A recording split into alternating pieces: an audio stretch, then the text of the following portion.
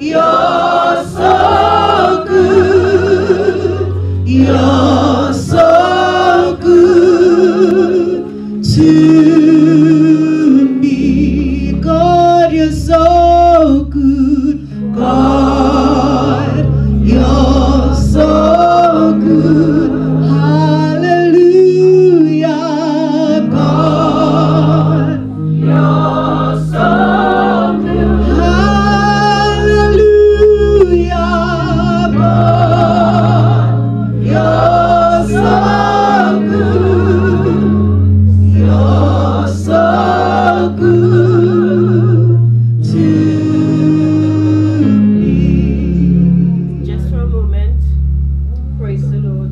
Amen. Just for a moment, as we sing this song again, I just want you to go back in time. Yeah. Just in your mind, step back in time as you sing, God, you're so good.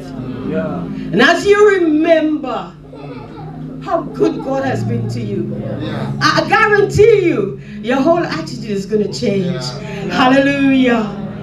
Hallelujah. Come on, sissy, help me. God, Thank you, Jesus. you're so good. Oh, hallelujah, hallelujah. God, you're so good. Hallelujah. God, you're so good. You're so good to me. God, you're so good. God, you're so every day, every hour. God, you're so good. Hallelujah. God, you're so good. You're so good. You're so good to me. No, every day, Lord, you're so good. God, you're so good. When the Levites gathered together, Good, oh Jesus. they said unto each other, for he is good, and his mercies endureth forever. Hallelujah. When you look back at where he's brought you, your heart must cry out this morning. For he is good, and his mercies endureth forever. Hallelujah. Nobody knows your story like you do. Nobody knows where you're coming from like you do. You may have a smile on your face this morning, but yesterday it wasn't like that. But this morning he woke you up in your right mind. Hallelujah. Glory to God. We can sing with the assurance. God, you're so good. God, you're so good. Hallelujah.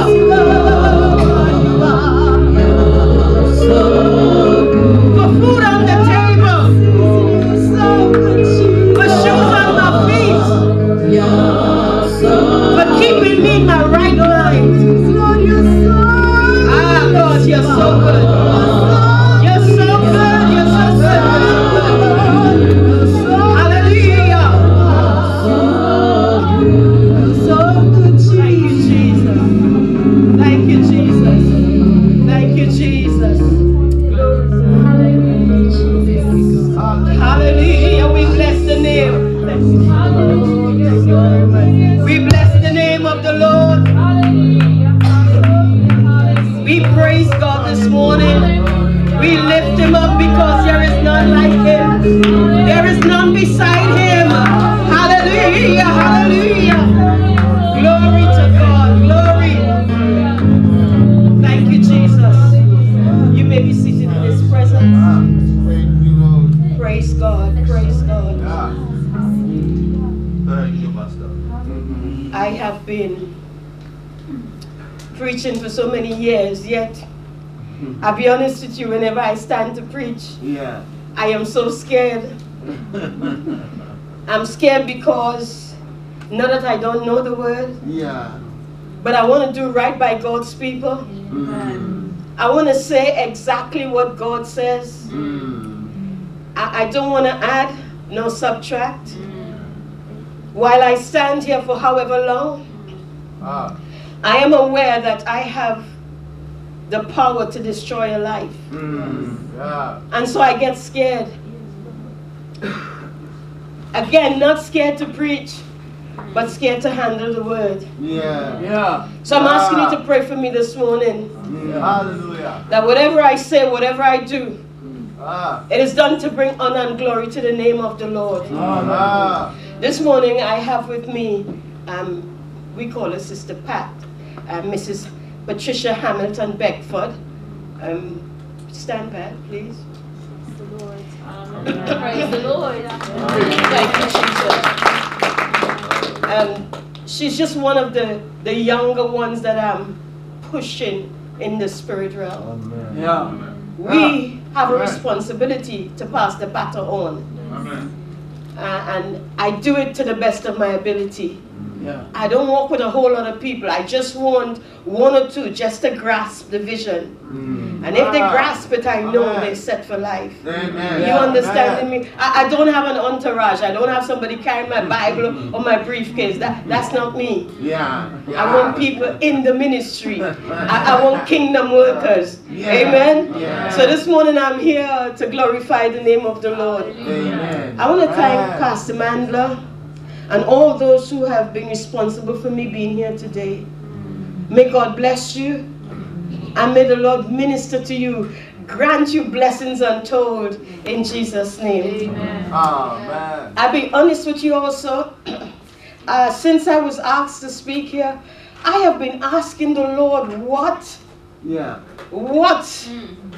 I've been, preachers will know this, I've been lying up in the bed with my head the wrong way. I've been walking back and forth because I want to hear what God has to say. Amen.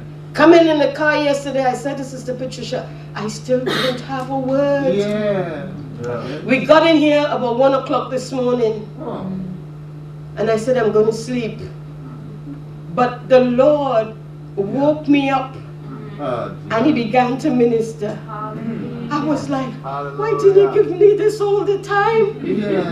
I could have, escaped the sleepless nights. But I thank God when He speaks, I know it is Him. Now, if you came to this event looking for simply your needs to be met, you've come to the wrong thing. If you came simply because every year we do this, you just came for an event. If you came expecting a dynamic preacher who would turn you upside down and inside out, you just came for the event. But if you came this morning and you said to the Lord, I want an experience with you. Come, let's talk. We're going to talk this morning. If you said to the Lord, I'm leaving wherever I'm leaving from, and I'm coming to Birmingham, West Brom, because I want an experience with you, you've come to the right place. We're on the right page, because this is what the Lord said to me. I want my people to have an experience. Now, don't get me wrong. You've had experiences with other people before. Minister, I'm not talking about that. I'm talking about an inherent experience, an unshakable experience that you walk away saying, I'll never be the same again. I know I'll never be the same again. Not because of me, but because of the prayer you've been praying. Because of the times you've been asking God, speak, Lord. Because of the times you came to these events and you walked away saying, I got nothing. But you said, I'm coming again, Lord. He's going to honor you. Hallelujah. Come go with me this morning to the book of 1 Samuel. Thank you, Jesus. Hallelujah. 1 Samuel chapter 4. Glory to God. And I'm going to read from verse 10. 1 1 Samuel chapter 4. Every one of us know this scripture. And the Philistines fought, and Israel was smitten, and they fled everyone unto his tent. And there was a very great slaughter, for there fell of Israel 30,000 footmen. And the ark of God was taken, and the two sons of Eli, Hophni and Phinehas, were slain. And there ran a man of Benjamin out of the army, and came to Shiloh the same day with his clothes rent, and with earth upon his head. And when he came, lo, Eli sat upon a seat by the wayside, watching, for his heart trembled for the ark of God. When the man came into the city and told it, the city cried out. And when Eli heard the noise of the crying, he said, What meaneth the noise of this tumult? And the man came in hastily and told Eli. Now Eli was 98 years old, and his eyes were dim that he could not see. And the man said unto Eli, I am he that came out of the army. I fled today out of the army. And he said, What is done there, my son? And the messenger answered and said, Israel is fled before the Philistine, and there had also been a great slaughter among the people, and thy two sons also, Hophni and Phinehas, are dead, and the ark of God is taken. Yeah. And it came to pass, when he made mention of the ark of God, that he fell from off the seat backward by the side of the gate, and his neck brake, and he died. For he was an old man and heavy, and he had judged Israel 40 years. And his daughter-in-law Phinehas, his wife, was with child, near to be delivered. And when she heard the tidings that the ark of God was taken, and that her father-in-law and her husband were dead, she bowed herself and travailed, for her pains came upon her. Yeah. And about that time of her death, the women that stood by her said unto her, Fear not, for thou hast borne a son. But she answered not, neither did she regard it. And she named the child Ichabod, saying, The glory is departed from Israel, because the ark of God was taken, and because of her father-in-law and her husband. And she said, The glory is departed from Israel, for the ark of God was taken.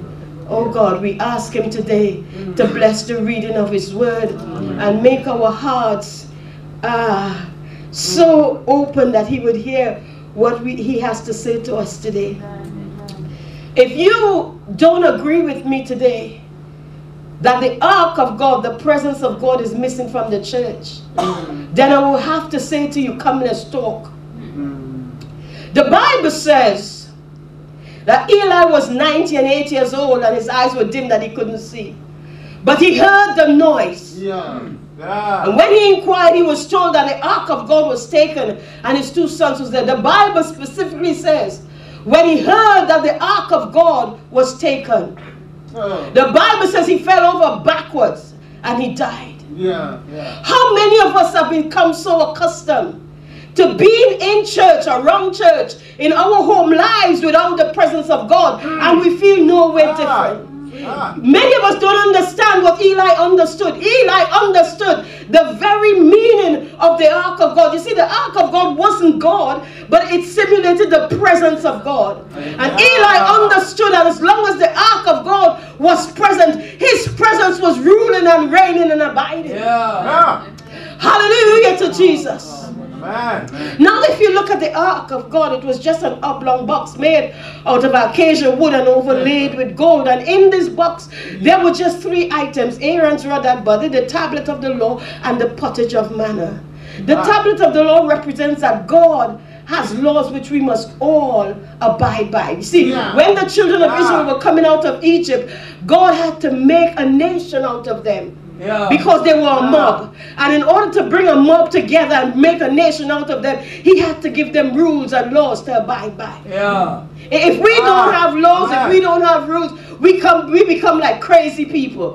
We become like crabs in a barrel. So we have laws, we have rules that help to keep us in and border us in. The pottage of manna was simply God being there, Jehovah Jireh, as they wandered 40 years in the wilderness. Glory to God. That pottage of manna, as simple as it seems, it reminded them of his grace and his mercy, his provision, Jehovah Jireh, the way he was able to take them through the wilderness for 40 years, and their clothes didn't wear out and their shoes didn't wear out. They wanted water. He provided water, whatever they needed. was Jehovah Jireh. So that pottage of manna represented God being their God all the way. And that's why we sing He's able to save, He's able to keep, He's able to satisfy. My God is able, abundantly able, all of my needs to supply. The pottage of manna reminds me of the provision of God. And Aaron's rod that budded simply reminds us that God can take any dead thing and bring it back to life. Hallelujah! He has the power to breathe life again. So this morning, if you came in here and you're gasping for your last breath as a fish out of water, let me say to you this morning, God is able to come in and bring you back to life and put you back on your feet again. He's able, even if you're dead and you're buried and you're stinking, He's able to speak the word and you will arise in the name of Jesus. That's if you came for an experience. If you came for an event, you'll be in trouble. My God. But if you say, any way you bless me, Lord, I'll be satisfied. Amen. One of the reasons why I wear my hair down when I come to church is because I don't want nothing falling. It's already fallen. So if God has to bless me, it's done already. I wear my clothes long, so I don't have to be embarrassed. Amen. I wear it loose, so I can do what I have to do. So when I come to the house of God, it's not about posturing, it's positioning. I'm saying, God, I'm here. I'm here to worship. I'm here to bow down. I'm here to say you're my God. And when I make contact with you, everything that is dead on the inside must come back to life. If you don't believe me that the presence of God is missing from the church, I want you to look around. Open your eyes in the house of God and look around. You can tell exactly what happens from the beginning to the ending of the service. No room is left for the Holy Spirit. The Ark of God. When the children of Israel knew that the Ark of God was resting, they had confidence. When you know He's walking right beside you, you can do anything. I tell you all, they tell me my height is 5'3", but I'm 6 foot in the spirit. Glory to God. For He's able to do exceedingly, abundantly, above all that we ask or even think, according to the power that worketh within us. We've got to know what we've got, who we've got, whose we are, and as we understand it, walk in it. The Bible says the children of Israel, they fought with the Philistines. Now the Philistines were seafaring people. They worshipped the god Dagon. And the Philistines, they waited for the moment when the children of Israel were at the weakest. Hear me today. The devil knows your lifestyle. You can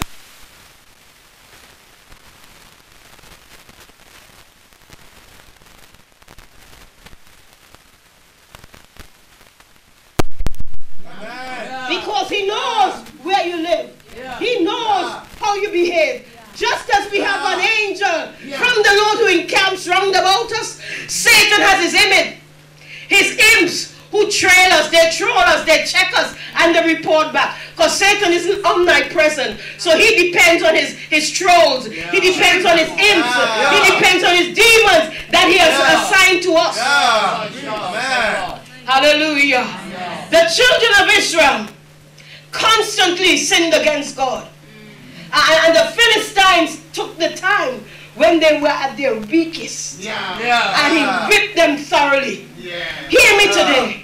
When your Holy Ghost is low, other people may not know, because you still know how to shanda. You still know how to, hey, Elsie, go You still know how to shake it and make it look as if something is going on. But the devil knows ain't nothing going on. You know ain't nothing going on. But that is the time he comes in and he beats you down into the ground. But I say to you today, you came to this weekend for an experience. God is going to turn it around. He's going to turn it around in the name of Jesus.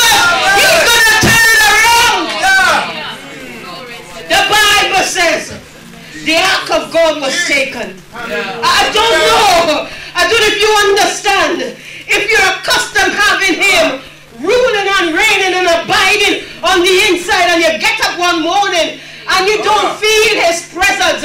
You feel like a crazy woman. You feel as if you're losing your mind. Am I talking to myself? Am I talking about myself?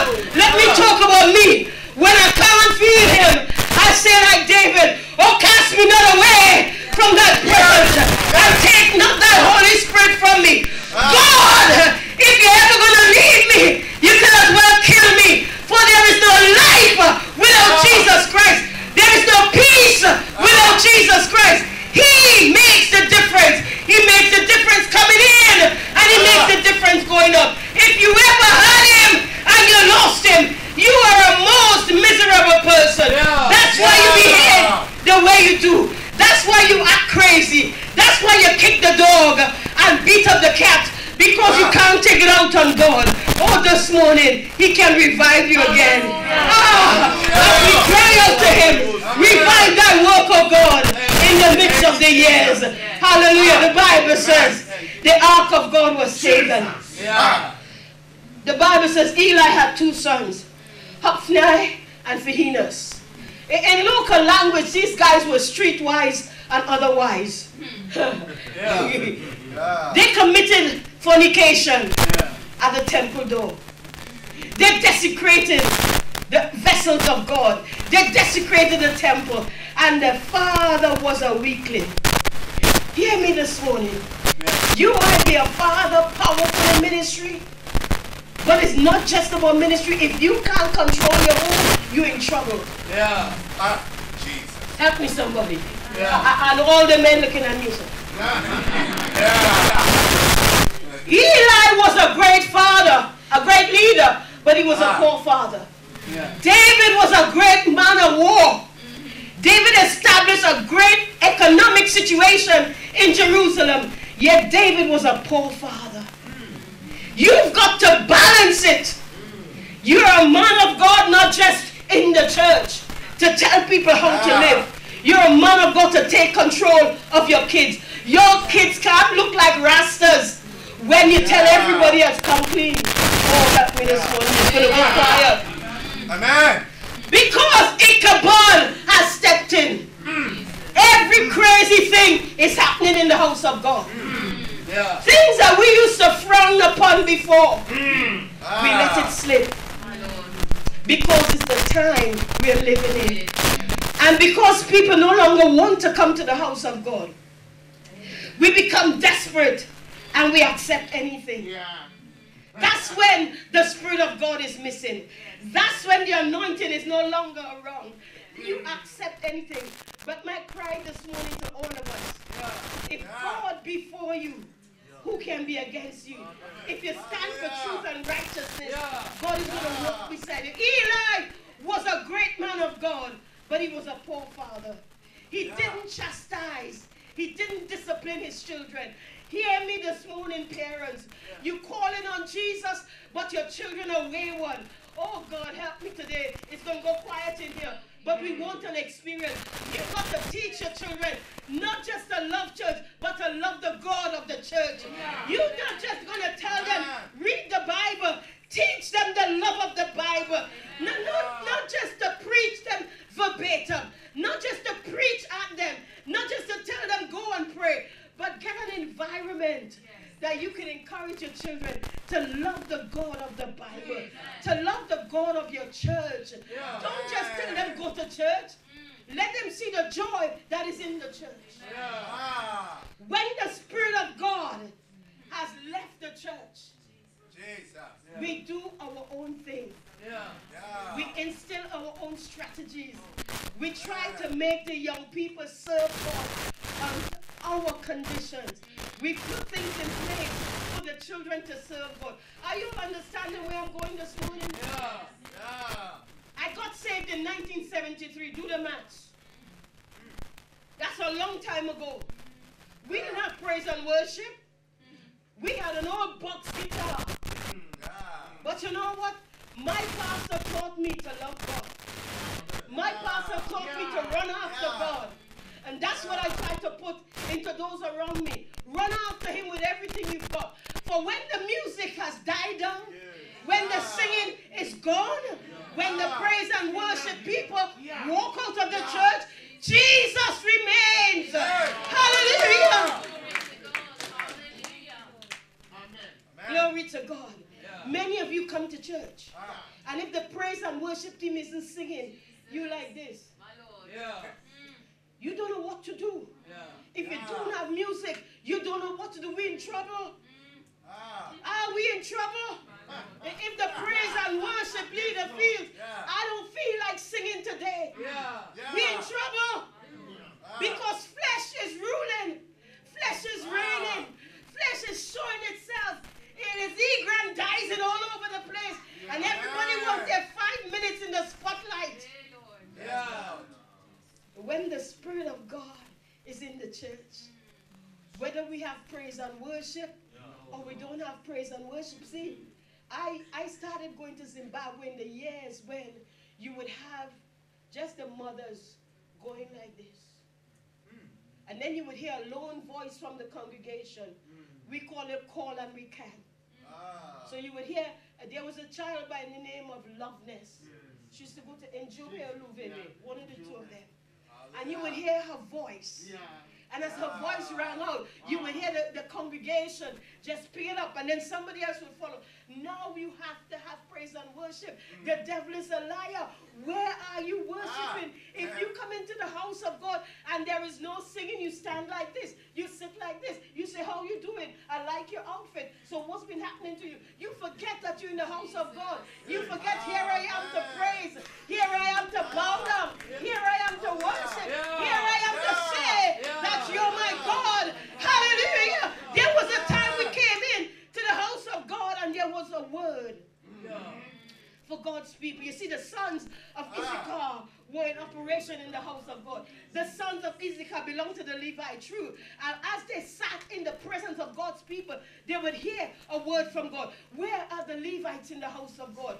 Where are the Levites who are listening to what God has to say? You see, we're living in a pandemic. We're living in uncertain times. I told the Lord, I don't want to preach on the pandemic because everybody's preaching on the pandemic. I want to hear what you have to say. But we're living in a pandemic time when people are scared out of their wits and they need a word from the Lord. We need a sense of direction from the Lord. And because we are not availing ourselves to God, we've got these crooks, these fly-by-nights. I'm looking for words. These criminals who come into our church and give us false hope. They tell us lies in Jesus' name. I'm reminded about the Samaritan woman. When the man of God went to prophesy to her, she said to him, don't lie to me, man of God. It's almost as if she was saying, I've been here before. You have been here before. Because the Spirit of God is not operating in the house of God like you used to. You have become victims of people. People can come in and prophesy and say any day, no, God is going to do this. And any day, no, God is going to do this. And you're still waiting 10 years down the road. When the ark of God is in the house of God. Let's go when Solomon dedicated the temple. When the ark of God was put in its rightful place and they offered worship unto God. There was singing, there was praising, there was glorifying God. Everybody was on one accord. When the Spirit of God steps out of our church, because you know He does, you know He lives, you know He takes His leave, because wherever He's not welcome, He's going to slip out. Glory to God. And because He slipped out in our churches, we're going through the same old, the same routine. I'm not talking to those of you this morning who don't want change. You like your routine. You like the mundaneness of life. You like going around and around in a circle. I'm not talking to you this morning. I'm talking to those who say, I want something better. I'm looking at what I've got and I'm saying, God, I want something better. What do you want this morning? I want the Spirit of God to take His rightful place again. I want to see what I used to see in the days of yore. And more than what I used to see, I want what it is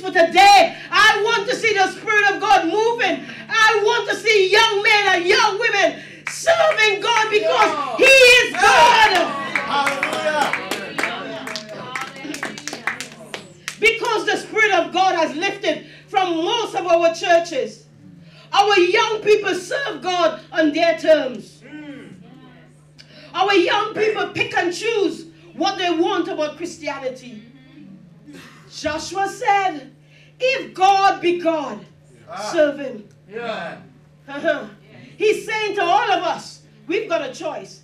If you say, I'm a Christian, if you say, I'm serving God, you take the Bible in its entirety. I don't care, excuse me all, I don't care what other preachers say. You don't take half and drop half. You hold on to the word of God from Genesis to Revelation. You walk in the word. You hear what the word says and you abide by the word. This is the way that the Spirit of God will come back into your life. Hallelujah. Because our young people refuse to submit to God. See, the subculture of the world has invaded the church. The subculture of the world is attacking our young people. And because the older folks have walked away from the presence of God, they are giving in to what the young people want, which is not simply Jesus. They want Jesus and something else. Let me say I'm a Christian, but I want something else with my Christianity. Don't expect me just to be a Christian. I want to be a Christian and some. It doesn't work. So you cannot hold Jesus in one hand and hold Beyonce in the next hand. One gotta go. Amen. Amen. If you say you're serving God as a child of God, let's make a clear distinction. I am a Christian, not on my terms, not what the world is saying to me, not what society is saying to me, but what the Bible says to me. Come out from among them and be separate and touch not the unclean thing. Let me say this to you, brethren. Eyes have not seen, ears have not heard, neither has it entered into the heart of man what God has prepared for them that love him. You ain't seen nothing yet. If I can challenge you this weekend to rise above you, rise above your own ideas, rise above your own ideologies, your theology, your philosophy, rise above it and see the God of the Bible. I guarantee you, you will have an experience second to none. Hallelujah. Hallelujah. Amen. Oh, glory to God. The Bible says, when this woman heard that her husband was dead, her father-in-law was dead, and the ark of God was taken, the Bible says she named the child Ichabod, meaning the glory has departed. Instead of giving him a lovely name like Jacob or something else which means laughter, some beautiful name, she called him Ichabod. She named him according to how she saw the situation. Why should I be rejoicing when the ark of God is no longer in the house of God? Why should I feel it's okay to have a field day when the ark of God has left the house of God? The children of Israel, when the ark of God was taken, they cried, they mourned, they lifted up their voices, and they cried out because the ark of God was taken. When was the last time, as a child of God, you looked at the state of the church and you cried and said, God, what have we become? I'm not talking about those who just come into Christianity. I feel a pain in my heart for those people coming into Christianity now. Because what they're being offered is not even. You put salsa before them and some chamolia and they will say, I take that. And then you put some beef jerky and they say, yeah, I prefer that. Because they don't know. That could be any wild animal there. They give up the salsa and the chamolia for beef jerky when they don't know where it's coming from. They don't know its origin. It is our responsibility. Hear me, men of God, women of God. It is our responsibility to keep the presence of God in the house of God. It is our responsibility. The day for you playing church is over. The day for you walking about talking about, I am Mr. So-and-so, and you better call me by my title. Do you know who I am? You forgot who you are? walking around with your chest stuck out, and if they don't call you by your title, you get offended. What have you got to bless the people? What have you got to feed the people? What have you got to help the people? Your title don't mean nothing if you cannot help God's people. Hallelujah. It is our responsibility. I'm not talking to the congregation now. I'm talking to the men and women of God. I'm talking to those of you who said God called you, who went out before you were sent. I'm talking to you this morning. God's people come in sick and they leave sick. God's people come in hurting and they leave hurting. As a matter of fact, they come in confused and they leave more confused, because sometimes you don't rightly divide the word of God. You leave them confused because you pick a little bit of T.D. Jakes' message, and then you go across to Tony Evans, and then you step over to Sidney Poitier. You're looking for anybody who would say something. You're even bringing Denzel Washington in the congregation, and the people don't know where you're coming from. Are you a motivational speaker, or are you a man of God? Have you made a difference between clean and unclean? The people in the congregation are suffering because we refuse to be who we are. So, have you ever seen a 60-year-old woman in the tightest leggings, a leopard skin leggings, and her breast kind of outside, and she's strutting down the road? And you know the saying, mutton dressed up as lamb, right? That's how we are. We believe that we are so powerful. We try to act so powerful, but we just mutton dressed up. Ain't nothing going on in our lives. We have nothing to offer. I'm talking to pastors now. Excuse me, I don't mean to embarrass anybody. I don't mean to insult anybody. But the word of God is the word of God. And if you really want an experience this evening or this morning, you're going to say, it's me, Lord. I've been neglecting God's people. I want to feed God's people. The Bible says the hungry sheep look up and they are fed. What are you feeding them, brethren? What are you feeding God's people when they come to the house of God, hurting from the world? The world is messed up. They're not looking for you to base your preaching on performance and salary. They're looking for you to base your preaching on the anointing of the word of God. They're coming to the house of God because the world has beaten them up. The world has kicked them in their teeth, and they're coming to the house of God. Now listen to me. I know some of you crazy. Some of you Christians, some of you sitting in the corner, you act crazy. You act crazy. You give your pastors a hard time. That's where you are at. Some of you are crazy. But I'm talking about those who really want to serve God. I'm talking about those who really have a heart after God. We have a responsibility, Pastor Mandla, Pastor Leesway, and every other pastor. We have a responsibility to feed God's people, to keep the ark of God in the house of God. So when they come in sick, they're not going to leave sick. They're going to leave their crutches behind them. An experience is different than an event. Thank you, Jesus. When the Lord said to Moses, let the children of Israel go into their houses and daub the lintels of the door with blood. When the angel of the Lord passes and he sees the blood, I will pass over you. Isn't that the word, what the word says? I will pass over you. No, that was the Passover. And every year they celebrated the Passover. Every year you've been celebrating coming together. And while God appreciates the coming together, he wants you to forget the events and get an experience when you come together. Hallelujah. You mustn't leave this venue the same way you came. Something must happen on the inside. There must be a change on the inner man. You cannot go back home the way you came. Brethren, some of you are struggling to stand on your own 2 feet. God says, I made it possible for you to come here this weekend. So that I can give you an experience that we can kick Ichabod out of your life. Kick Ichabod out of your home. Kick Ichabod out of your churches.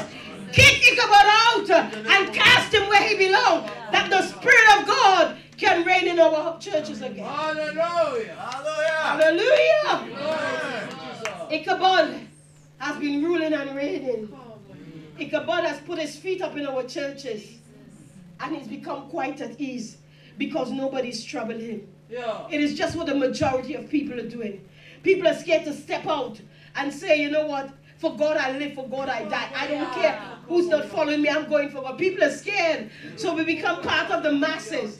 We just follow what other people are doing. But I speak to you today. You and I can make the change. Yeah. Once we have this experience with God today, we can make this change. We can make it happen. We can go back the different way we came. We came in like people were coming to an event, but we're coming out with an experience that will be second to none. The Bible says, when the disciples entered the upper room, if you could remember what they were like, they were scared of their own shadows. Peter said, I go fishing. The other said, I'm coming too. And they all went to their own business. But when Jesus spoke to them, and he said, tarry in Jerusalem until you be endued with power from on high. Those guys who went into the upper room, they came out with an experience. Oh, we call it Pentecost. And we celebrate Pentecost. That's an event. But don't forget the experience that followed the event. You come this weekend. I don't want you to forget the experience that can be had in this weekend. I don't want you to bypass the experience. Coming together not just to see each other. Coming together not just to say, thank God we made it through so far. Coming together to say, ooh, pandemic didn't take you. That, brethren, the mere fact that we made it here should be enough for us to say, all right, God, lay it on me.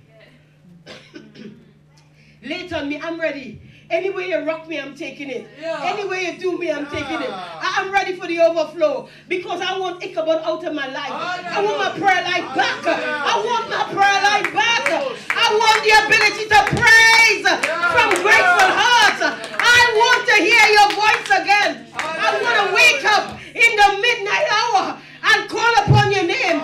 David said, I prevented the dawning of the day while I called upon your name. David said, I held back the dawn while I meditated on your word. That's what we do when Ichabod gets kicked out. Hallelujah. Many Christians only read their Bible in church on a Sunday morning. And that's when the preacher says, turn to Mark chapter 5. And you now get a chance to read Mark chapter 5. And the preacher is preaching, but you're so engrossed in Mark chapter 5, you can't hear a thing that the preacher is saying because you didn't read it before. You're like, whoa, I didn't see that. Wrong time. You watch Netflix. You do gaming. You do everything. When do you find time for the word of God? See, brethren, I don't preach for crowd. I don't preach for likes. I don't do blogs. I don't do, what you call it, Instagram and all this. I don't do that. I want to just preach. You know what, Pastor Amanda? Any man who talks too much is lie after a while. Nobody have every answer for everything. Not because God uses you, you could blog on every situation. No, man, no. Your podcast, you have the answer. This is the prayer. You got to pray to get your prayers answered. The devil is a liar. Jesus said when you pray, pray our Father. Oh God, talk to your Father in heaven. This morning you realize that Ichabod has taken over. Ichabod has killed the Spirit of God. It is time you rise up in the Spirit and say, somebody's got to go. It ain't me. It is you leaving my life so that I can be the person that God has called me to be. Hallelujah to Jesus. In this day and time, we need men and women, boys and girls, who would stand up in the midst of adversity and say, I refuse to bend, bow, or burn. In the name of Jesus. Hallelujah. Paul says, none of these things move me. He said, the Holy Spirit witnessed to me in every city telling me that bounds and afflictions await me in Jerusalem. But tell you all the truth, none of these things move me. You can only say this when the Spirit of God is leading your life, when the Spirit of God is ruling, reigning, and abiding. Because sometimes you want to travel and the enemy says, don't go, because such and such a thing is going to happen. God himself would show you what is awaiting you. But I thank God that when you obey God, God brings you out. Even if you die in the situation, God still brings you out in the Spirit. Hallelujah. Thank you, Jesus. I remember one of my many trips to Zimbabwe. We had a crusade in Luveve. A crusade that went on for months. After I left and came back to London, Pastor Bester, Pastor Bester and Brother Happy and the others carried it on.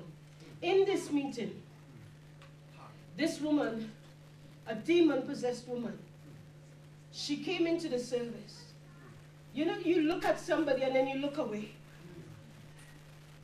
And then I said, Lord, I'm feeling this deep depression on my right side. And the Lord said, this woman was sent to kill you. And I stood up and I looked at her. And I said, in the name of Jesus. It wasn't no highly strong atmosphere. It wasn't me doing stuff for people to say, wow, awesome God. Yeah. I was protecting me, being honest. Yeah. I say, in the name of Jesus, whatever plan you came with here tonight, it dies now. Amen. After they asked for testimony, she got up and she said, I came with a desire to kill that preacher, but I couldn't get near her because there was a wall around her. Amen. When the Spirit of God is leading you, he protects you. Amen. If your faith in God gets you into trouble, your faith in God will get you out of trouble. As long as the Spirit of God is resting, is ruling, and it's abiding. David said, cast me not away from thy presence, and take not thy Holy Spirit from me. Oh God, Bridget, when was the last time you prayed and you felt his presence near you? When was the last time you said Jesus and he said, I'm right here? When was the last time you said, come near Holy Spirit, and you felt him just moving in your direction? When was the last time you took time alone with God, away from everybody else? Thank you, dear. You took time away from everybody else, and you just got into the presence of God, and you felt the Lord moving on your behalf. When was the last time? Yeah. Yeah. I've come this weekend to lead you into an experience. Yeah. A life-changing experience. Some of you are on the ventilator. You're on the ventilator and the machine is breathing for you. Yeah. Your lungs, your spiritual lungs are no longer working. God is going to take you off the ventilator this weekend. He's going to take you off in the name of Jesus. We're going to kick Ichabod out. I don't know about you, but I'm sick of Ichabod. I'm tired of Ichabod. I'm tired of Ichabod in the pulpit. Have you ever seen pastors come to church and just cross their legs in the pulpit? One take part in the worship. Are they coming just in time to preach? Have you ever been there? We could be praising God and calling fire down from heaven, and they just sit like this. And then when they get up to preach, we have to give them all the accolades. The devil is a liar. We want the Spirit of God back in the house of God, so that every man would be subjected to the presence of God. So that when we stand, we know we standing on hallowed ground. When we stand up here, we understand the seriousness of the business. The case in hand is too serious. Our young people are walking out of the house of God, and when they stay on their terms. We want them to stay on the terms that God has set down. Amen. Not their terms, not society's terms, not some preacher from America's terms, but what the Bible says. If God be for us, who can be against us? The Bible says she called his name Ichabod because she said, why should I rejoice when the presence of God is no longer around? Why should I be happy when the safety of God is no longer around? Yeah. Yeah. In our churches, young and old are molested. Yeah. And I mean, I'm not just talking about mentally molested. They're spiritually abused. They're physically abused. They're sexually abused. They're emotionally abused in the house of God. And this happens because the Spirit of God has lifted. Yeah. But come, Holy Spirit. Amen. Come, Holy Spirit, I need you. Come, Holy Spirit, and pass this way. Come, Holy Spirit, and touch us again. Come, Holy Spirit, and rest upon us again. Come, Holy Spirit, we need you, we need you, we need you. We need you like we've never needed you before. Oh, God, in the name of Jesus. Come rest upon us, come rest upon us. Come rest upon us like you rested in the days of yore. Come, Holy Spirit, come and take your rightful place. Take your rightful place. Take your rightful place in our churches. Take your rightful place in our churches, my Lord. Hallelujah.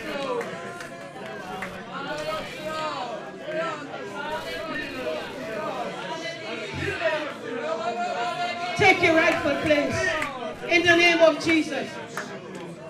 Our young people wouldn't just play the instruments, and then when they finish playing or they finish praising, they go outside. They wouldn't just go in the back of church and sit down absent of their emotions. When our young people are involved in the house of God, they would know that they're touching the sacred things.